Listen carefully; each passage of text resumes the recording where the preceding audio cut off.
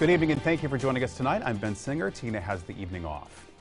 We begin tonight with Alex Murdaugh. He was back in front of a judge this morning. He hoped the virtual hearing would lead to his release, but even though the judge did grant him bond, leaving jail now may be harder than ever.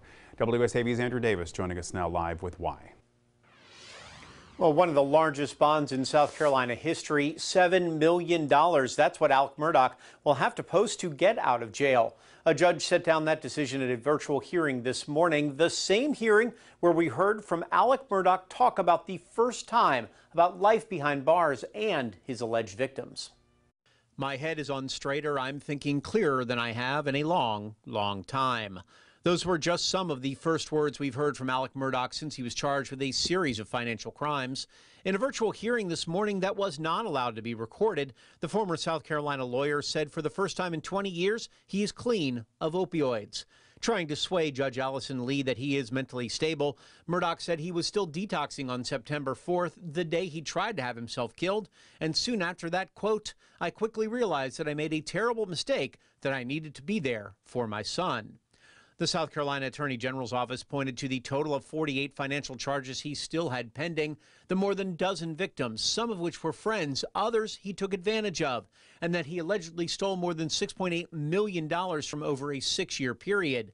They said some of his victims have gotten threats since this case started, and they believe he's still a danger to himself and to others, adding, quote, "When you have someone like this who's at the height of power and influence and prestige and then falls from grace, that makes them particularly unhinged, and I think that's what we are seeing." Murdaugh's attorneys asked for a low enough bond so he could return to rehab and continue his healing.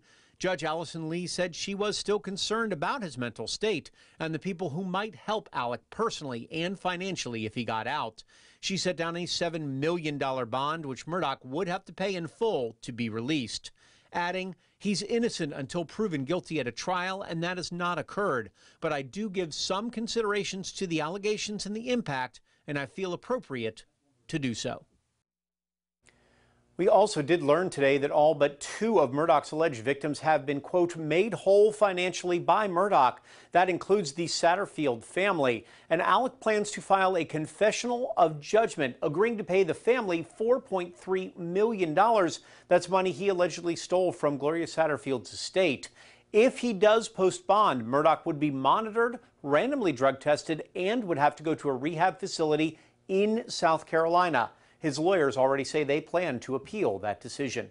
Andrew Davis, WSAV News 3 on your side. Andrew, thank you. And if you would like to learn more about the background of this case and the investigations, you can find it at wsav.com/Murdaugh. Tonight, a Savannah man